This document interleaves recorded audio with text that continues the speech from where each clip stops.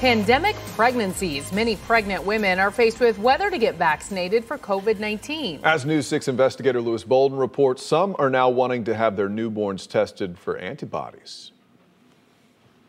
It wasn't an easy decision. Melissa Echevarria Baez is now 6 months pregnant, her doctors say, with a healthy baby boy.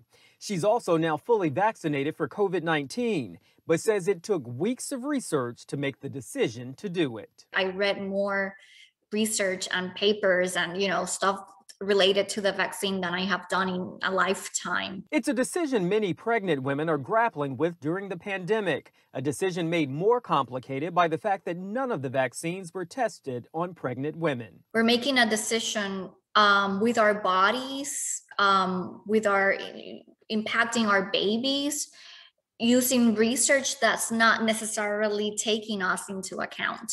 Dr. Natasha Spencer is an OBGYN with Orlando Health. Overall, I do recommend that pregnant women do receive the COVID vaccine. And why do you recommend it?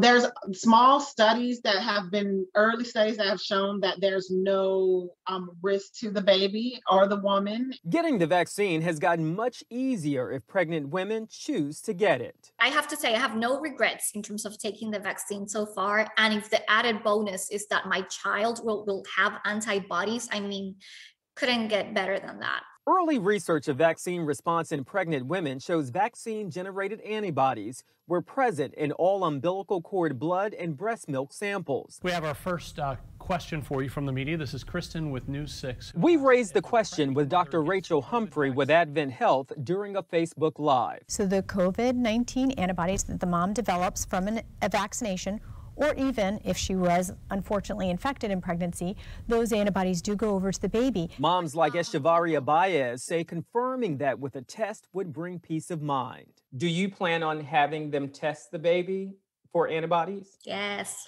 You do? Okay. Yes, okay. Definitely. I want to know.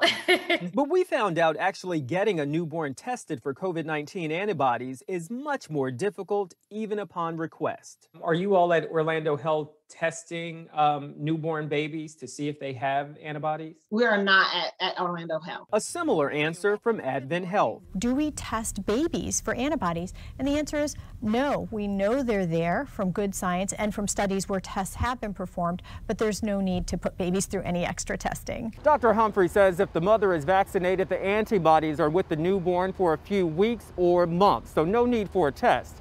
But there are some local clinics who say the test is simple and they will test the newborn if the mother requests it. Getting results, I'm Lewis Bolden, News 6.